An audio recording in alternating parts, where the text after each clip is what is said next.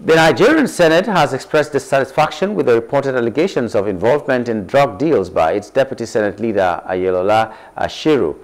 The upper legislative chamber took the decision on Tuesday after Ashiru moved a motion on an order of privilege.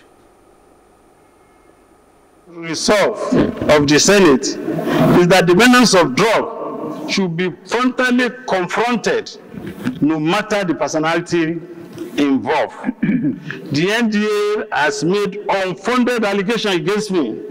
These allegations are malicious, an attempt to undermine my credibility as a senator and impede my ability to freely participate in parliamentary debate.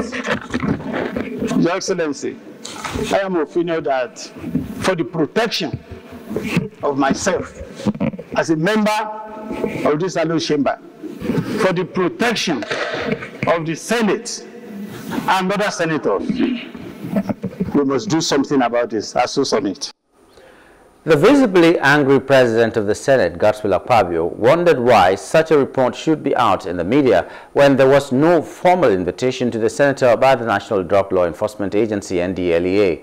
Describing Senator Ashiru as a respected gentleman and a principal officer, the Senate president said the allegation came as a surprise to him and other senators.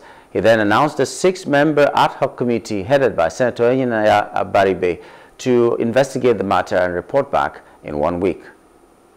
We recovered consignment of drugs from Senator Ashiru's house, and this is said to have happened in February last year. And it is only coming up now because we made contributions on the floor of the Senate.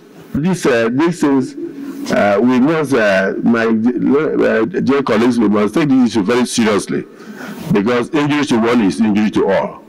And we must call this agency to order.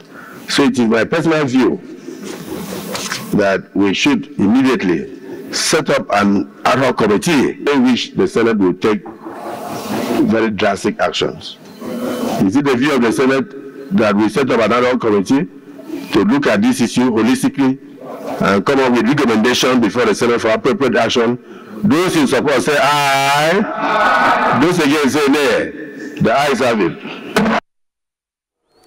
The Senate president charged the ad hoc committee to summon the leadership of the NDLEA to appear before the Senate to justify the allegations.